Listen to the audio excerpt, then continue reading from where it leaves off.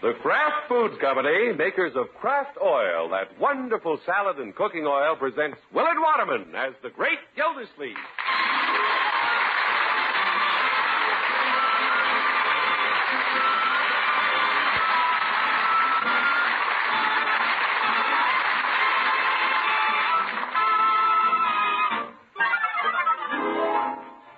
The Great Gildersleeve is brought to you, transcribed by the Kraft Foods Company. There's great news this evening for every family that loves popcorn. Just to prove to you that the easy, delicious way to fix homemade popcorn is with Kraft Oil, the Kraft folks will give you a package of Jolly Time popcorn. The popcorn is wrapped around the neck of every bottle of Kraft Oil, and it's absolutely free when you buy the oil at your grocer's. Get your gift package of popcorn tomorrow when you buy Kraft Oil.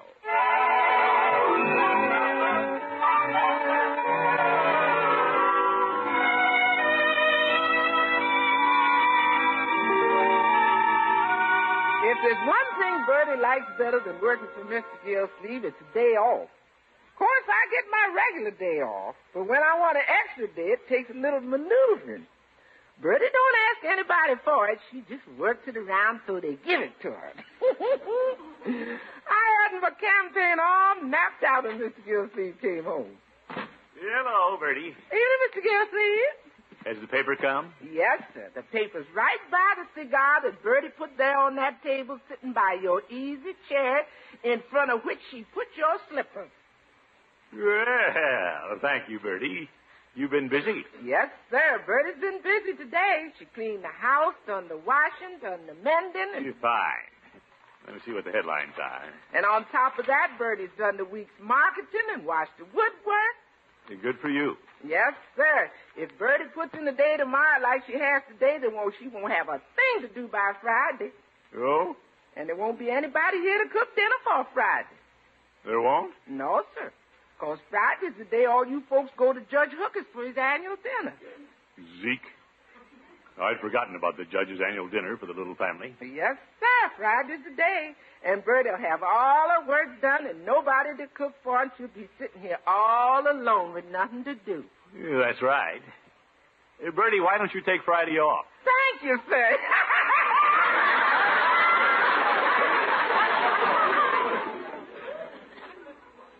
Oh, dear. Nobody like Bertie. Hard-working, unselfish.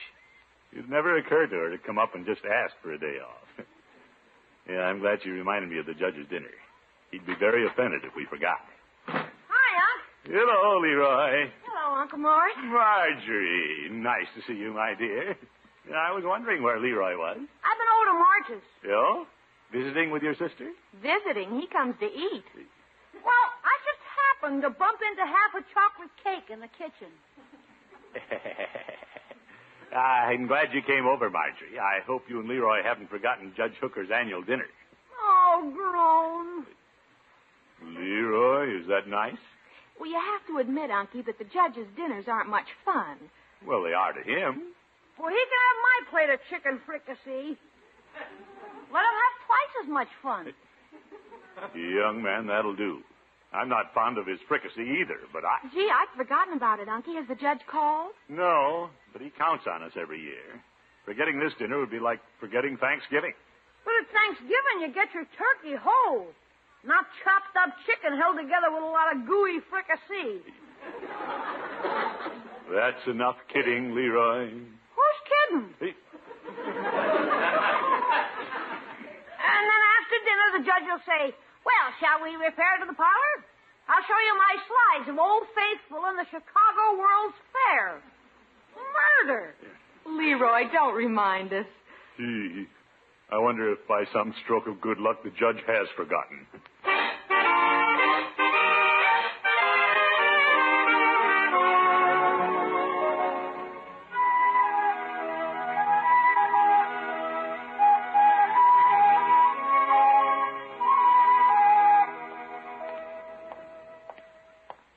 The judge hasn't contacted me yet. I thought sure he'd call last night and invite us.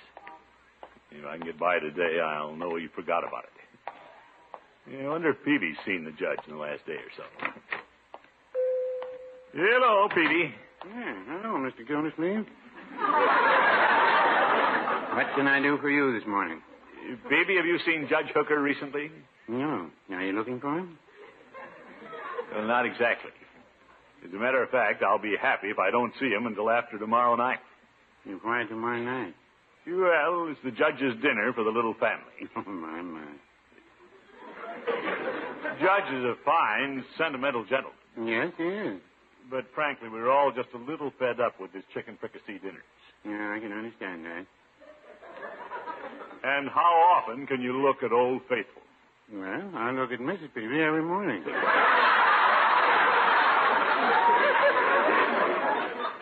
Why, Peavy. That's a term of endearment, Mr. Gildersleeve.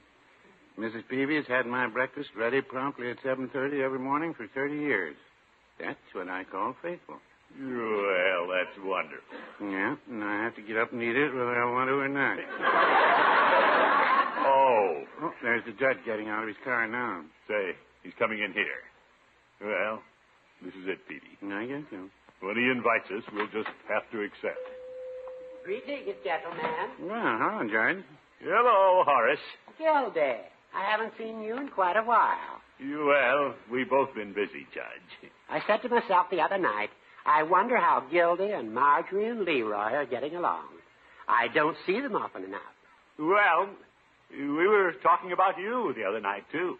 Oh? Well, Mr. Gildersleeve was talking about you just a minute ago. Then you haven't forgotten me, have you, old friend? Judge, our little family could never forget you. Well, I've wondered. Sometimes as children grow up, they lose interest in their more elderly friends. Oh, not us, Judge. I wasn't talking about you, Gildy. I was talking about Marjorie and Leroy. But they love you dearly, Horace. Well, I'd love both of you dearly if you'd buy something. I do need a package of razor blades, Peavy. I'll just take one off the counter here. Very well. Have to get to my office now. Gildy, is there anything on your mind that you'd like to tell me since you haven't seen me in quite a while? Nothing I can think of, Horace. What about you? No, I suppose there's nothing to say. Goodbye, Peavy. Call again, Judge. Thank you. Goodbye, Gildy. See you around, Judge. He didn't say a word about the dinner, Peavy. We didn't pay for the razor blades either. But I'll put them on your book. You know, I don't think I like the judge's attitude. Well, you should like it very much.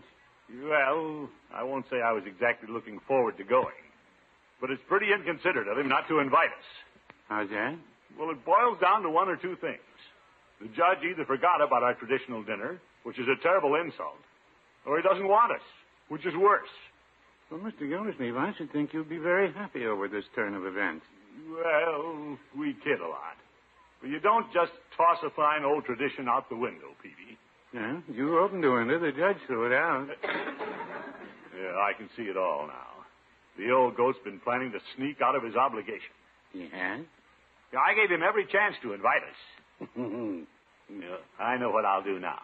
I'll make a date with Grace Tuttle for tomorrow night. You don't say. And if Hooker's conscience bothers him, and he decides to invite us at the last minute, I'll tell him I forgot about his stuffy old dinner. My.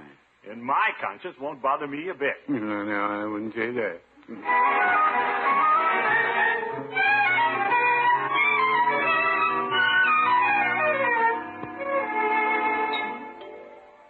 Imagine the judge giving us the brush off. Well, it's going to work out all right. We hope Grace is home. I'll set up the date right now. Oh, hello, Throckmorton. Hello, Grace.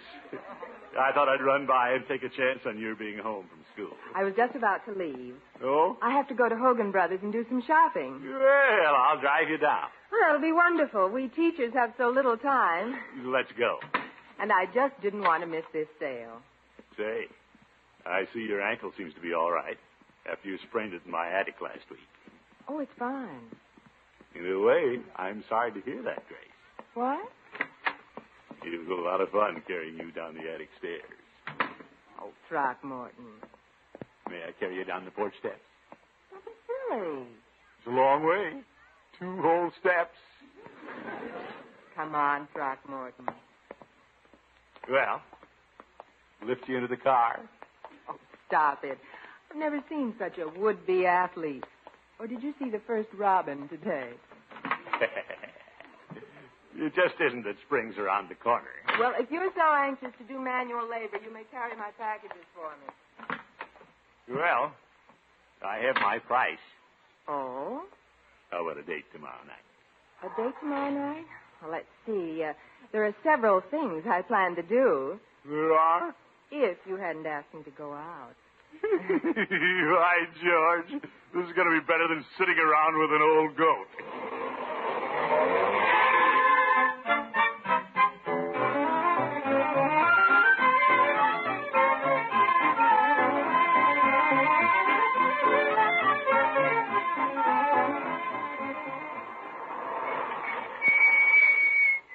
Yeah, I'll let you out at the door, Grace, and go park the car. All right, I'll meet you at the information desk. All right. Anything on your shopping list I can get for you? Well, I want 3 pairs of 51 gauge, 15 denier nylon hose in that liquid amber shade. I'll just meet you at the information booth. I'll see you in a few minutes. While he's parking the car, I'll have time to look at handbags. My, I do hope everything isn't picked over. Hello there, Miss Tuttle. Why, Judge Hooker, don't tell me you're buying some pretty girl a purse. As a matter of fact, I am. You know Gilda's niece Marjorie, of course. Yes. Do you think she'd like this one? Well, I know I would. It's adorable. Well, I'd buy you one, too, but I'm afraid Gilda would get jealous. Yes, you know, he might. Mr. Beckley, cash. After I'm waited on here, I must get something for Leroy, too. Is it a special occasion? It once was. Oh, I didn't mean to pry. No, not at all. As a matter of fact, I'm glad you asked me because you're such a dear friend of Gilda. What is it, Judge? Every year on February 12th, Gildersleeve, Marjorie, Leroy, and I have gotten together for dinner. You see, I'm the children's godfather. I didn't know that. Yes, it was I who turned them over to Gilda years ago. But I'm afraid they've outgrown me. Oh, you shouldn't say that, Judge. I know Throckmorton is very fond of you. Well, last year at my house, I detected a change. I could see they were no longer interested in the simple pleasures that I was able to provide. You poor dear. As we said goodbye, we made our plans again for this year. But I'm afraid they were hollow ones. Well, I don't see how Throckmorton could forget an occasion like that. Well, I saw him this morning. I gave him every opportunity, and he didn't choose to bring it up. That big lug. So I will carry on the tradition in my own way. I'll just quietly take my gifts of devotion to the children and drop them by the house. I'm their godfather, you know. Now, if you'll excuse me. Certainly, Judge. Bye, Miss Tuttle. Goodbye. That's Throckmorton P. Gildersleeve. How could he treat nice old Judge Hooker that way? How could he be so calloused? Excuse me.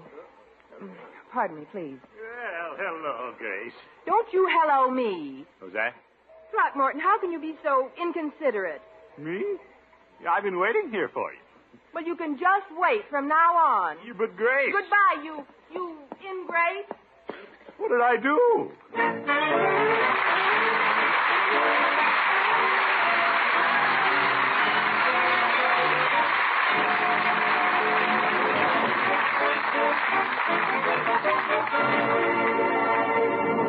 The Great Gildersleeve will be back in just a minute.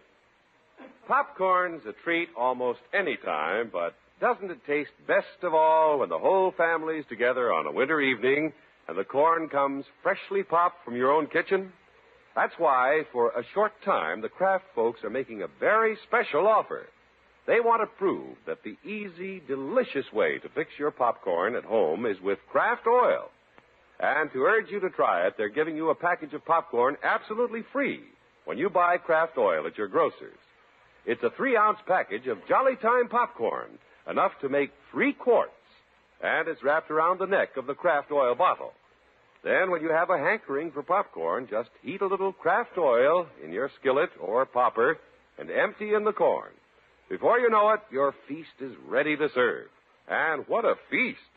Jolly Time pops fluffy and crisp in Kraft oil without a trace of oiliness. At the same time you pick up your gift package of popcorn, also look for a separate certificate worth $3 toward the purchase of a Whirlwind electric corn popper. You'll find these certificates wherever you see a Kraft oil displayed. Remember, both the popcorn and the certificate are absolutely free when you buy that wonderful salad and cooking oil, Kraft Oil.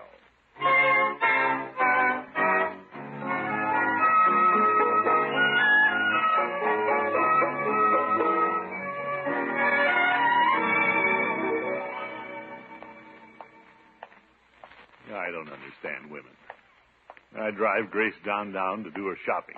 Go out of my way to be nice to her. She practically hits me over the head with her purse. I don't know how a girl can change so much between the parking lot and the information desk. It must be a misunderstanding. By George, I'll phone her and demand an explanation. Well, maybe I shouldn't demand it, but I'll ask for it. Is that you, Auntie? Oh, hello, Marjorie. I didn't know you were here. Well, I've been waiting to see you. What is it, my dear? Have you seen Judge Hooker yet? Yes, I saw him this morning at Peavy's.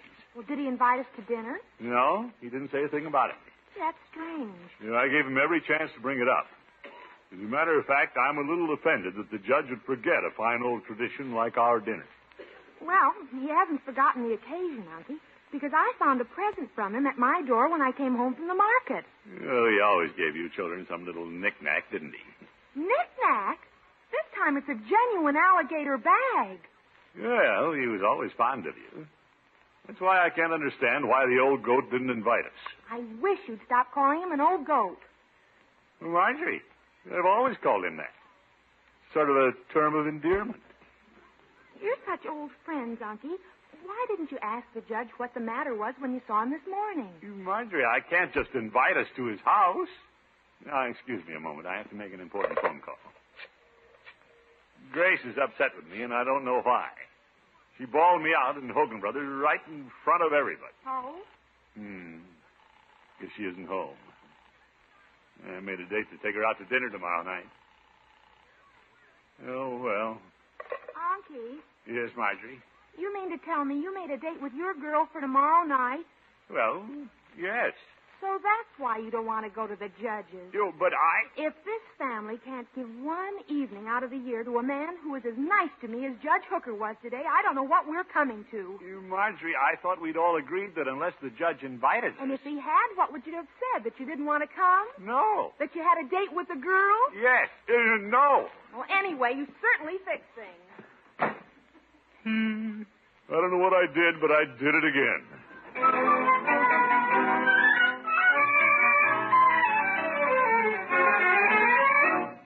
Come to think of it, the old judge was cool toward me in Peavy's. I wonder if I offended him in some way. I'd hate to do that. Hi, Unc. Hello, Leroy. Hey, Unc, are we going to the judge's? No, I've had no word from him. So you can go to a movie or do anything you like. Gosh, I'm kind of sorry we aren't going to the judge's. You are? There's something funny about all this, Unc. The judge came by today. Yeah, he was by Marjorie's, too. Yeah, we both got swell presents. Look, he left me a new wallet with $5 inside. Well, very handsome, Leroy. Gosh, I wish I hadn't said what I did about going to the judge's. Well, the other day you seemed to feel that the judge's fricassee and stereoscope were a little too much for an active boy. Well, I've been thinking about that. Seeing Old Faithful again wouldn't be so bad. Stuff like that might help me in my geography. Well, it's a high recommendation for the slides. But I guess we'll have to forget about him this year. And I suppose the judge has his reasons for not inviting us. Gildersleeve. Yes, Bertie? I thought I ought to tell you I talked to the judge when he came by this afternoon. You did? Yes, sir. That poor man. What did he say? It wasn't so much what he said as the downcast way he looked. Somebody's done that poor man wrong. Confounded Bertie, don't blame me. He didn't invite us. Oh, nobody's blaming nobody. All I said was somebody done that poor man wrong. Oh, my goodness.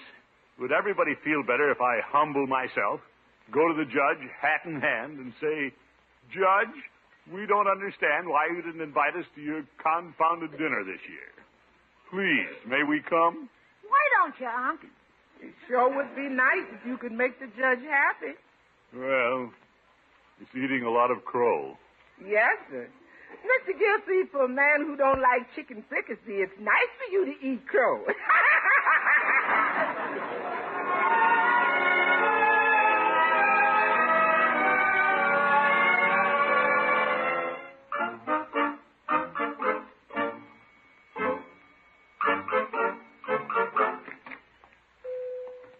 Hello, Peavy. Oh, hello, Judge. Mr. Gildersleeve just phoned to see if you were here. Oh, he did? Seemed quite anxious to talk to you. Well, if he's going to bring up the matter of our annual gathering at this late date, I'm no longer interested. Did he say what he wanted? No. Well, you might have asked him, Peavy. No, why don't you ask him? I have no desire to meet Gildy face to face. But I'd like to know what's on his mind, if he has one. You've worked up quite a head of steam, Judge. Peavy, my attitude is one of righteous indignation. Well, here's your chance to be indignant. What? Mr. Gildersleeve's coming across the street. I don't want to see him. Well, you have to meet sometime. This town's too small for both of you. Well, to avoid unpleasantness, I'll just step into your phone booth if you don't mind. Very well. Whatever you do, don't tell him I'm here. Very well, I won't tell him. Be amusing if Mr. Gildersleeve's coming in here to use the phone booth. Hello, Peavy. Well, hello, Mr. Gildersleeve. You haven't seen the judge, have you? Yes. Oh? Was he in here? Yes, he was. When did he leave? Well, that's a difficult question. What do you mean? Oh, fiddlestick. I don't keep a stopwatch on him. Well, I have a feeling he's trying to avoid me. That could be. If you'd care to use the phone booth, you might get in touch with him. Oh, I phoned his home and office. Nobody knows where he is. You don't say. I'm about to give up. Well, like I say, if you'd care to use the phone booth. Yeah, I've tried the phone. You haven't tried this one. Oh, my goodness. Well, you seem anxious to get in touch with him. Well, I am. I have to eat crow. Now, we don't serve it here at the fountain, but how's that? Perhaps I should have brought up the judge's annual dinner the other day. Marjorie and Leroy are upset about it. Yeah, I guess we don't realize how deeply rooted family traditions are. I know. If you'll excuse me, I have a call to make on my pharmacy phone over here. Go right ahead, Peavy. Let's see now. What's the number of that phone in the booth? Oh, yeah. I bet the judge will jump when the phone rings in his ear. Peavy, somebody's calling your phone booth. Yeah, well, somebody will answer it. Hello? Just a minute. It's for you, Mr. Gildersleeve. For me? But you made the call. Yes, but I think the gentleman wants to talk to you. Oh? Hello? You must have the wrong number. This is a public telephone booth. Judge, what are you doing on the line? Is that you, Gildy? Yes, it's me. Oh, balderdash. Judge, where are you? I'm in Peavy's pharmacy. You're off your rocker. That's where you are. I'm in Peavy's pharmacy. Well, let's not quibble. I'll come out. He hung up on me. Well, like he says, he's coming out. What's going on here? Is this your idea of a prank, Gildy? No, it's mine. Well, I guess Peavy was just trying to get us together, Judge. Well, I did my best to avoid the meeting. Oh, Horace. What's the matter? What's the matter? You didn't invite us to dinner this year. For the first time. I was waiting for you to invite me. Why should we invite you? Maybe one of you fellas should get in the phone booth again. Now, wait a minute, Peavy. There must be some misunderstanding. Go on, Judge. Gildy, last year at our party, you suggested we have it this year at your house. I did? How could I have forgotten such a thing? I was a little hurt, but I agreed. I felt that you and the children were outgrowing my simple hospitality. Oh, no, Judge. If you mean those old faithful slides, Leroy was asking about them just today. He was? But I could tell, Gilda, that you weren't eating my dinner with your usual gusto. Your chicken fricassee?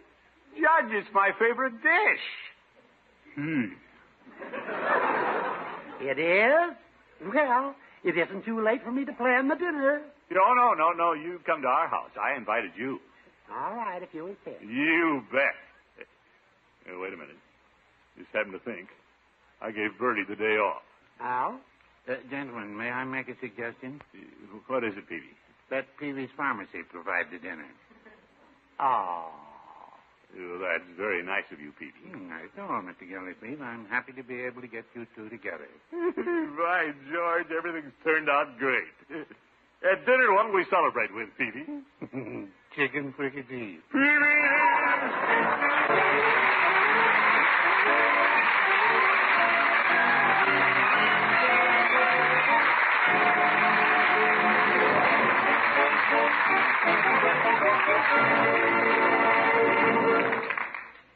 The Great Gildersleeve will be back in just 30 seconds. This is the last announcement of Kraft Oil's sensational popcorn offer, now featured at your grocer's. Tomorrow, get a package of Jolly Time popcorn absolutely free when you buy a bottle of Kraft Oil. The Kraft folks make this offer to urge you to discover that the easy way to get fluffy, tender popcorn every time is the Kraft Oil way. Prove it tomorrow. Get your gift package of Jolly Time popcorn absolutely free when you buy Kraft Oil.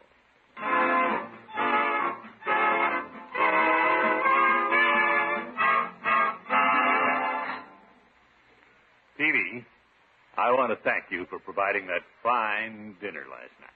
Well, I enjoyed the evening myself. You know, that was a masterstroke, inviting Grace Tuttle to join us. Gave me a chance to explain my misunderstanding with the judge. Well, I'm glad, Mr. Gildersleeve. Miss Tuttle is a most attractive young woman. Yeah. You know, last night I didn't even mind looking at the judge's stereoscopic slides again. What do you think of them, Peavy? I didn't see him. I was looking at Miss Tuttle. Here's Leroy. Hi, Mr. Peavy. Hiya. Hello, my boy. Well, I just did my good deed for today. You're fine. Leroy's a Boy Scout, Peavy. Well, it's Boy Scout week. You bet. And the Boy Scouts and Scoutmasters deserve a pat on the back. They're doing a fine job. Okay, pat me on the back. I did a good deed. Oh, yes. What was it, Leroy? Well, Mrs. Peavy's parrot got away, and I caught it. You call that a good deed? Peavy, you don't seem very fond of the parrot. Well, I don't like some of the things it says to me. Oh? Every time Mrs. Peavy and I disagree, the parrot says, she's right, Richard. I haven't won an argument since that bird came into the house. Good night, folks.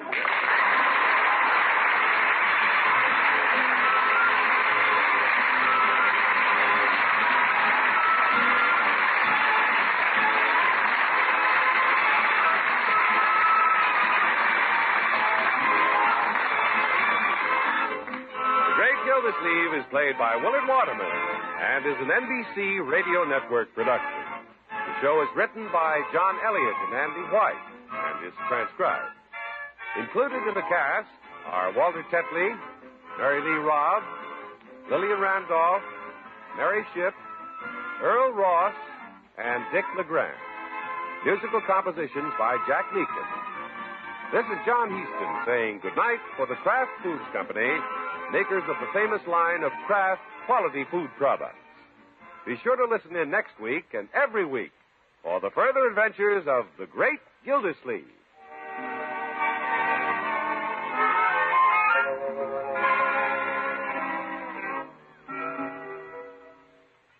Done up just right, a delicious hamburger can be truly a gourmet's delight, a big deal in eating pleasure. Of course, just about every good cook knows that a dash of Kraft-prepared mustard really makes a hamburger. Because when you add a little mustard, you add a lot of tang. Kraft mustard, naturally. There are two kinds of Kraft-prepared mustard. Mild Kraft mustard if you like it smooth and delicately spiced. Snappy Kraft mustard with horseradish added if you like it zippy. Get both kinds of Kraft-prepared mustard at your food store.